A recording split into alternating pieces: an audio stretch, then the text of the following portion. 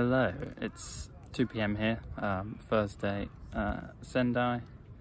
I don't actually know, Aoba Castle, I think, basically Date Castle, and I've just been to the gift shop, spent too much money, but I think, as I said, again, like, I think, to be honest, so far, like, I as much as I love Pokemon and Shonen Jump, I think the museum shops that I've been to have actually been a lot better. Maybe it's because I've gone in with like less expectations, but there was so much cool stuff there.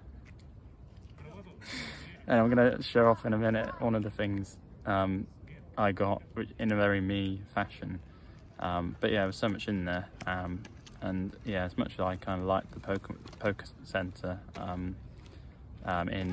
here in Sendai and the one in Chiba, they also felt a bit too small, and I guess maybe a little bit more commercial.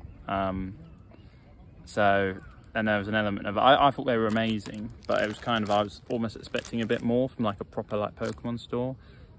If I compared to when I went to, I can't remember, I think it was ABC in one of the malls in Isamo, looking around there, and all the Pokemon stuff they had there, just in a small section.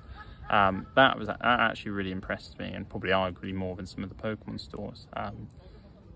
But again, I guess just because it wasn't a Pokemon store, my expectations were a bit different.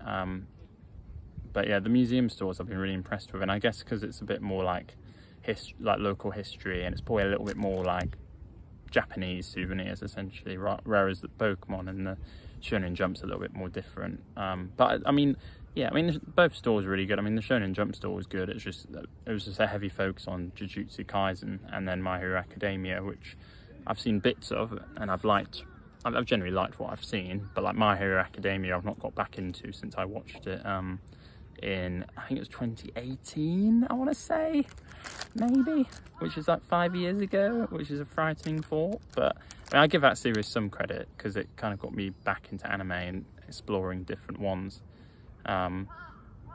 But yeah, and Jujutsu Kaisen, I've read a bit of the manga, but I've not seen any of the show. I should do it at some point because I think I actually probably would like it, but I'm busy with One Piece and all the Shaman King stuff.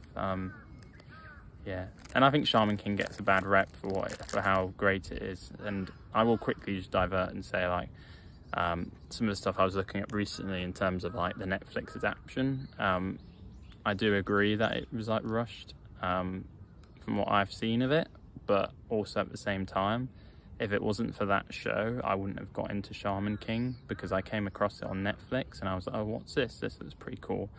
And I started watching it, and that's what got me into Shaman King. And I think, in my opinion, it's the best manga I've read.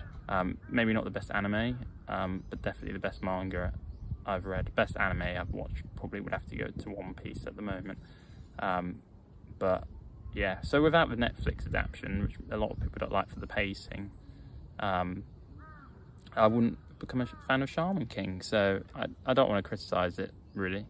And also I think it is obviously a bit more real. It is more faithful. It's just the pacing's different, which I think in a way is kind of partly because we live in the 21st century now, and people's attention spans are smaller.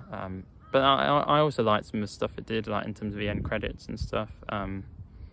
You know, and the 4Kids version back in 2003, 2001, whenever it was, that the first half of that was amazing. But obviously, once they lost the source material, basically once they got to America, ironically, once they arrived in America, that's when it went sideways. But before that, was really good. I think that actually probably had quite good pacing.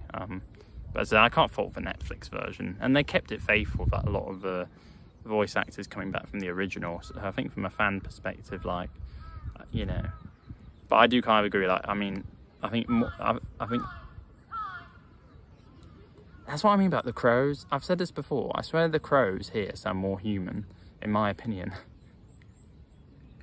than in England, because they're like, oh my, it's just, yeah, like hi and no. They just sound, it's weird. But yeah, I've gone off topic anyway. Let me show you. Let me show you what I got from the museum. Well, from the souvenir store.